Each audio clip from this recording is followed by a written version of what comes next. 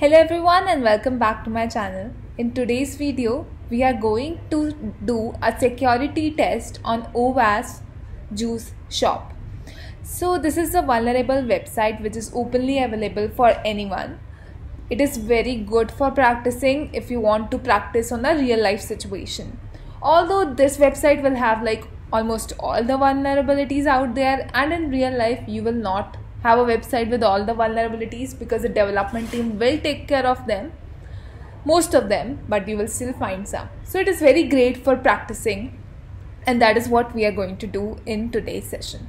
We will be hacking or doing a web application security assessment on this application so that you get a real life idea of how penetration testing in a web application actually works, because till now we were always solving a Portugal lab where we had the basic task told to us. So it was like a CTF. You were supposed to go solve that lab, and once you solve that lab with the hints given there, you were able to understand that vulnerability. But here we don't have any roadmap of what we have to look for, what we have to delete. Nothing. We just have to go and now hack this. So let's start. So what I'm going to do is, first of all, I'm going to refresh this website. I've opened it in Chromium, which is a burp browser. I'm going to go to burp, proxy and HTTP history. And in here, I will set the time like this so that the latest request comes on top.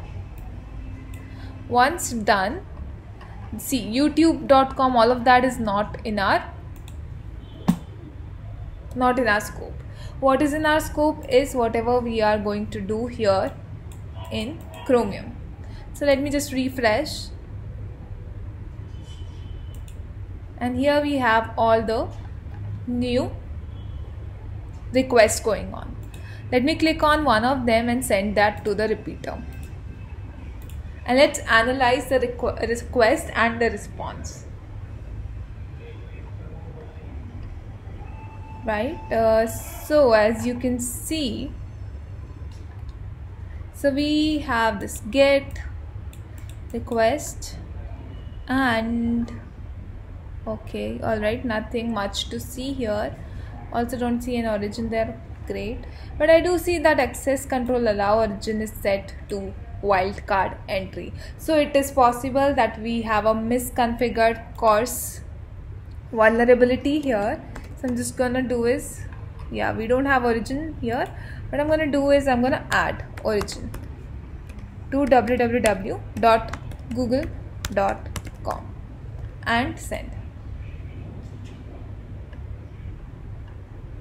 Yeah, it is still star, so it can be considered as a low vulnerability here, because once we change the origin to google.com, the server is still accepting because we got a 200 okay and this.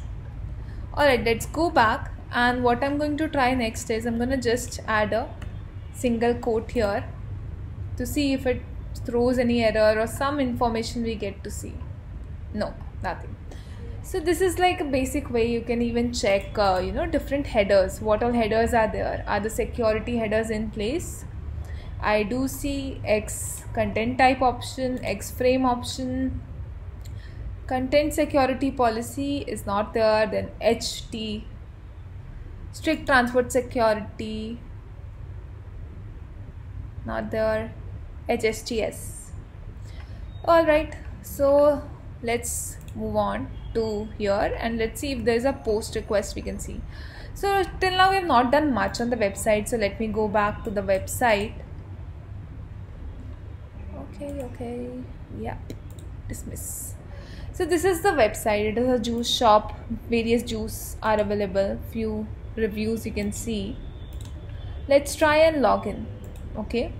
Now I don't have a login account. So what I'm going to do is I'm going to try with admin and login. It's an incorrect username password. So let me do one thing. I will now simply let this be there, admin. Let me go to burp, switch on my intercept, go back here and click on login. Okay, So yeah, we have the request here where our email and password are going. Let me send this to the repeater as well as to the intruder. First let me go to the repeater, and once we are sending it, it is showing. Let me try and remove this HTTPS. So what I'm doing is I'm going to send it over HTTP, and we know that HTTP is less secure. It is less secure than HTTPS, and they are sending their email and password in plain text. So let us see. Right now it is going to come unauthorized, invalid password and all. So let's first figure out the real email and password, and after that we can actually get back here, get a 200 OK, and if it is actually, you can see that it is letting the request go onto the server with HTTP as well. So that is one vulnerability, that you have plain password and text in plain text, and in plain text your password is going. But to be more it should look more prominent that yes, it is getting a 200 OK here. So let's first find out the username and password. For that we sent our request to intruder. Very good. Okay, and over here, okay, this is, let me just move it up here. Okay, I have zoomed in my laptop a bit, so you can see very less text right there, but never mind. Yeah, what I'm gonna do is I'm gonna clear all of the payload positions. I'm gonna put one here, one here, one in the password, one in the password. Okay, then I'm gonna go to payload set one. So we have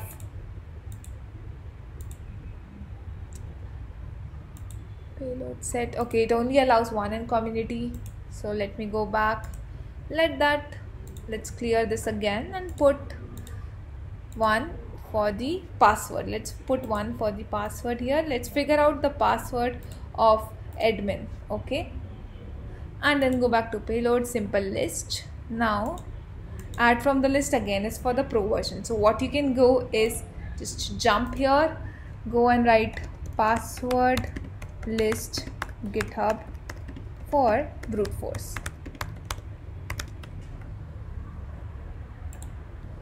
So you'll get it on GitHub. Okay, that is nothing to worry over here.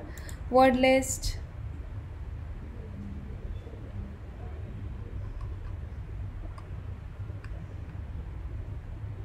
passwords, you're gonna just go with the common password list. Just pick any one list. Okay, yeah, you can copy the whole thing, and I think you can directly paste here. All done. We have around 815 payloads. Let's start the attack. Alright, no problem. Let's start. We see a lot of 401 there. Okay, so the scan is actually still running, the attack is still running, but I'll tell you, this will not work. Okay, first of all, why it will not work? They're asking for an email right here, right? They're asking for an email, and what I did was only mention admin, but I don't know, it can be at the gmail.com, what it is going to be. So yeah, so I just put a username instead of the email. That is one reason why it is not going to work, and moreover, I know we will not be able to find it like that, and it is a very lengthy procedure too. So you should also try for this brute force attack. Now if it does not work out, if it works out, great, you have the username and password. Now if it does not work out, how else we can try? What else will I try? Let me just discard this, minimize this, go back here and let the password be anything, and add a single quote to check if it is vulnerable to SQL injection, and I'm going to click login. You see object there. Great.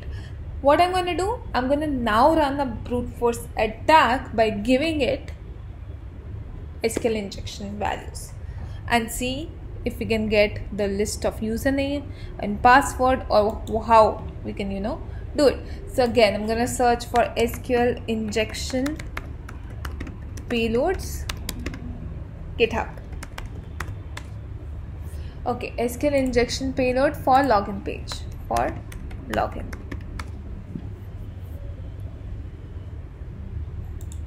Gonna click on first issue and I'm gonna copy this, okay, and I will go ahead and go back to burp. We will clear this whole thing. Now position, it is on passwords. Let me remove it from password. Okay, let's just keep it on password. Okay, first let's keep it on password, add payloads, and I'm gonna paste the new list, which is an SQL injection list right here. Okay, and it is around 88 payload count, and I'm gonna start the attack. So now let's wait for this attack to complete, and once that is done, we'll discuss this. Okay, so now it is done and I did not get a status code 200, and even through this, if we see different by length, if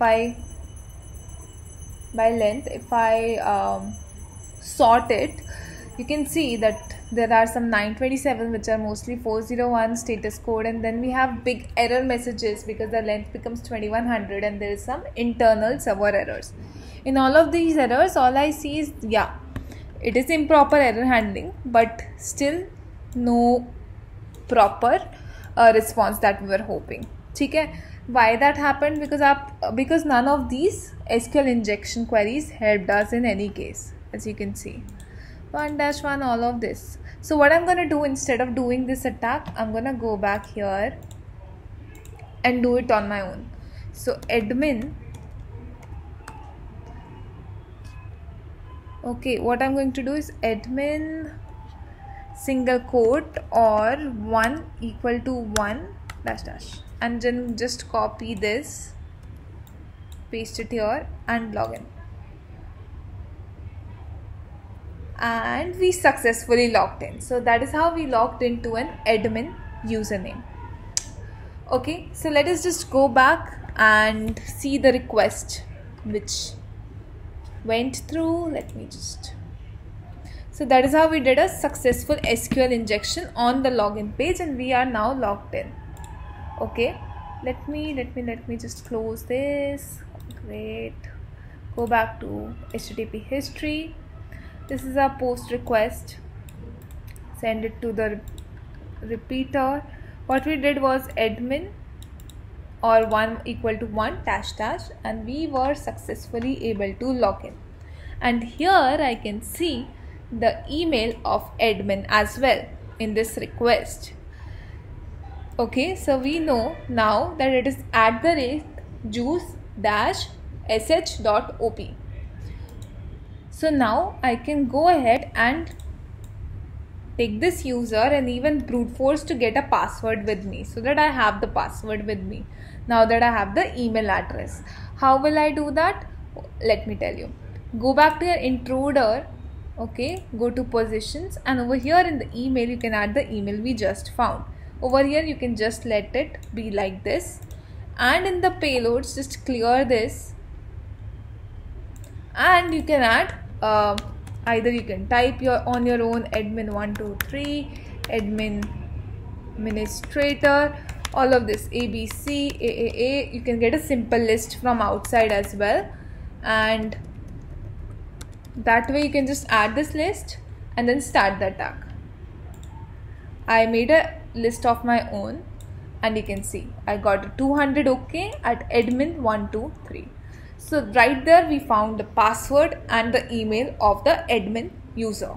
That is wonderful. Okay, now what I am going to do is, let me show you. I'm gonna go back. Let me close this. Now we know the password as well as the email, and I'm gonna go back to the repeater right over here, and we know the password is admin 123 and the email also we have, and let me send it at HTTP. So at HTTP you can see in clear text the email and the password is going from where we started. looking for the password and all. We are currently logged in as an administrator. We have one more vulnerability right here, that the email address and password are going in clear text over HTTP, which is a less secure.